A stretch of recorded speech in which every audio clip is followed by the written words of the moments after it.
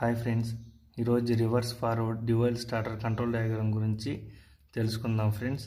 Friends మీకు ఈ circuit diagram అర్థం అవ్వాలంటే ముందు డ్యూయల్ స్టార్టర్ గురించి తెలిసి ఉండాలి. ఫ్రెండ్స్ ఒకవేళ తెలియకపోతే నేను ఇంతకుముందు వీడియో డ్యూయల్ స్టార్టర్ చేస్తున్నాను, ఇక్కడ పైన ట్యాగ్స్లో వదిలేస్తాను. మీరు ముందు ఆ వీడియో చూసి ఆ సర్క్యూట్ డయాగ్రామ్ నేర్చుకుని వచ్చారంటే మీకు ఈ వీడియో అర్థమవుతుంది. లేకుంటే అర్థం కాదు ఫ్రెండ్స్, కొత్తగా ఉంటుంది. ఓకేనా ఫ్రెండ్స్, స్టార్ట్ చేద్దామా ఫ్రెండ్స్. ప్రతి కంట్రోల్ డయాగ్రామ్ మనకు సింగిల్ ఫేస్తోనే రన్ అవుతుంది కాబట్టి మనం సింగిల్ ఫేస్ నుంచి ఒక వైర్ తీసుకొని మన ట్రిప్పింగ్ పర్పస్ కోసము రిలే అనేది యూజ్ చేస్తాం. ఫ్రెండ్స్ రిలే పైన ఒక ఎన్సీ ఉంటుంది. పిక్చర్ చూస్తే సర్క్యూట్ డయాగ్రామ్ చూడండి, మీకు అర్థమవుతుంది.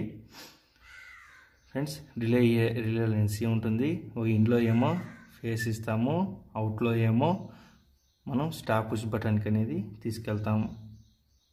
ఓకేనా ఫ్రెండ్స్, స్టాప్ పుష్ బటన్ ఎప్పుడు క్లోజ్లో ఉంటుంది కాబట్టి మనం ఆఫ్ చేస్తే కానీ అది ఓపెన్ అవ్వదు. కాబట్టి దీని ఎన్సీ స్టాప్ పుష్ బటన్ అంటాం. ఇది రిలే ఎన్సీ. ఓకేనా ఫ్రెండ్స్, నెక్స్ట్ మనకు డ్యూయల్లో ఒకే కాంటాక్టర్ ఉంటుంది కాబట్టి నేరుగా మనము ఒక పుష్ బటన్ పెట్టుకొని ఒక కాంటాక్టర్ పెట్టుకుంటాం. ఇది ఫార్వర్డ్ రివర్స్ కాబట్టి మనం ఇక్కడ నుంచి 2 వేస్గా డివైడ్ చేసుకుంటాం. ఒక వే ఏమో ఫార్వర్డ్ కోసము, ఒక ఆన్ పుష్ బటన్ ఫార్వర్డ్ కోసము, ఒక ఆన్ పుష్ బటన్ రివర్స్ కోసం. ఓకేనా ఫ్రెండ్స్, ఇక్కడ నుండి ఫార్వర్డ్ చూడండి ఫ్రెండ్స్. ఇక్కడ నుండి ఇక్కడ నేను చెప్పాను కదా, ఈ రెండు ఫంక్షన్స్ ఒకేసారి జరగకూడదు కాబట్టి మనం ఇంటర్లాక్ అనేది ఇచ్చుకుంటాం. ఫార్వర్డ్ ఆన్ పుష్ బటన్ నుంచి నేరుగా మనం కాంటాక్టర్కి ఇవ్వకుండా మనం ఏం చేస్తామంటే రివర్స్ మీద ఒక ఎన్సీ, ఈ కాంటాక్టర్ పైన ఒక ఎన్సీ అనేది హోల్డ్ చేసి మనం ఫార్వర్డ్ కాంటాక్టర్కి ఇవ్వడం జరుగుతుంది. ఓకేనా ఫ్రెండ్స్, దీనే ఇంటర్లాక్ అంటాం. ఫార్వర్డ్ కాంటాక్టర్కి ఒక ఎండ్ A1 ఉంటుంది, ఇంకొక ఎండ్ A2 ఉంటుంది.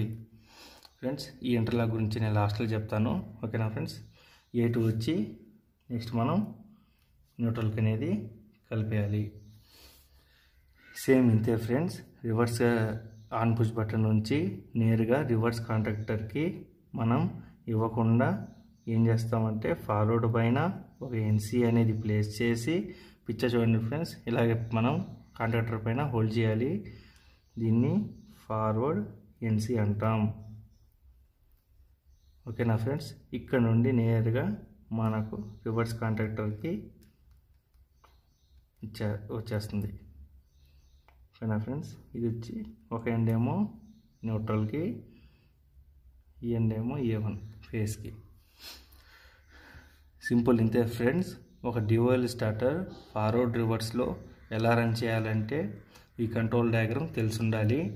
ఈ సింపుల్గా ఉంటుంది ఫ్రెండ్స్. ఏం లేదు, మనం ఒక ఫేస్ తీసుకున్నాము, రిలే పైన ఎన్సీ ఉంటుంది. రిలే ఎన్సీ నుంచి మనం సప్లై అనేది తీసుకున్నాము. రిలే ఎన్సీ ఎప్పుడైతే ఓవర్లోడ్ అనేది మనకు వస్తుందో ఈ ఎన్సీ అనేది ట్రిప్ అయ్యి సర్క్యూట్ని ఓపెన్ చేస్తుంది, ఎన్ఓ చేస్తుంది. ఓకేనా ఫ్రెండ్స్, అక్కడ నుంచి ఎన్సీ పుష్ బటన్ నుంచి మనకు 2 వేస్ డివైడ్ అవుతాయి. ఒకటేమో ఫార్వర్డ్ ఆన్ పుష్ బటన్కి, ఒకటేమో రివర్స్ పుష్ బటన్కి. నెక్స్ట్ మనం ఆన్ పుష్ బటన్ నుంచి ఫార్వర్డ్ పుష్ బటన్ నుంచి నేరుగా మనం కాంటాక్టర్కి ఇవ్వకుండా రివర్స్ పైన ఒక ఎన్సీ అనేది ప్లేస్ చేసి ఈ ఫార్వర్డ్ కాంటాక్టర్కి అనేది మనం సప్లై కనెక్షన్ అనేది ఇస్తాము. ఓకేనా ఫ్రెండ్స్, సేమ్ ఇక్కడ కూడా అలాగే రివర్స్ ఆన్ పుష్ బటన్ నుంచి ఫార్వర్డ్ పైన ఒక ఎన్సీ పెట్టి ఆ ఎన్సీ నుండి మన రివర్స్ కాంటాక్టర్కి సప్లై ఇవ్వడం జరుగుతుంది. ఫ్రెండ్స్ ఇక్కడ నేను చెప్పడం మర్చిపోయినాను, మనం యూజ్ చేసేది పుష్ బటన్ కాబట్టి, ఇది రివర్స్ ఆన్ పుష్ బటన్ కాబట్టి ఫార్వర్డ్ ఆన్ పుష్ బటన్ కాబట్టి మనం పుష్ బటన్ ఆన్ చేస్తే కాంటాక్టర్ ఆన్ అవుతుంది, మనం వదిలేస్తే ఆఫ్ అయిపోద్ది. దానికని మనం ఇక్కడ ఏం చేస్తామంటే ఒక ఆక్సిలరీ కాంటాక్ట్ ఫార్వర్డ్ కాంటాక్టర్ పైన ప్లేస్ చేస్తాము. ఓకేనా ఫ్రెండ్స్, దీన్ని ఆక్సిలరీ కాంటాక్ట్ అంటాము. సేమ్ ఇక్కడ కూడా అలాగే ఫ్రెండ్స్, రివర్స్ కాంటాక్టర్ ఆన్ చేస్తే మనకు ఇక్కడ రివర్స్ కాంటాక్టర్ హోల్డ్ అవ్వాలి కాబట్టి మనం దీని మీద ఒక ఆక్సిలరీ కాంటాక్ట్ అనేది ప్లేస్ చేస్తాము. దీన్ని రివర్స్ NO ఆక్సిలరీ కాంటాక్ట్ అంటాము. దీన్నేమో ఫార్వర్డ్ ఆక్సిలరీ కాంటాక్ట్ అంటాము. ఓకేనా ఫ్రెండ్స్, ఇంతే ఫ్రెండ్స్, సేమ్ ఇంతే ఫ్రెండ్స్.